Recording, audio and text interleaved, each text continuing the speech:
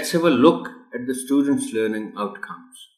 After completing this unit, students will be able to predict a story by looking at the pictures in the text, comprehend asked questions about the given pictures, read aloud the given text in the story, respond to the text post-reading to express how they take the story, comprehend and respond to simple WH questions, recognize and articulate hard and soft sounds of the letter G, pronounce and identify the hard and soft sounds of letter G. Use appropriate expressions in conversation to articulate, recognize, and use some formulaic expressions to offer and respond to greetings.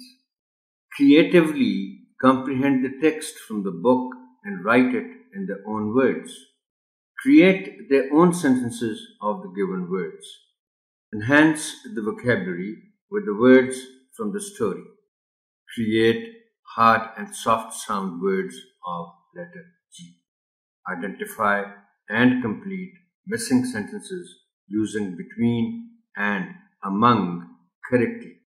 Create sentences using between and among at their own. Recognize that action takes place in time, present, past, or future.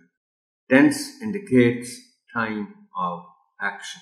Identify and use the structure of present continuous tense for describing activities and for actions taking place at the time of speaking.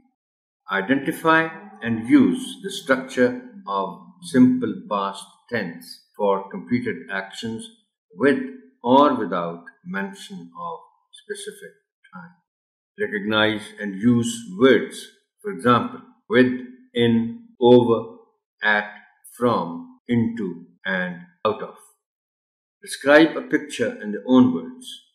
Use previously learnt and more formulaic expressions of greetings and some routine social courtesies according to the age, gender, and status of the addressee.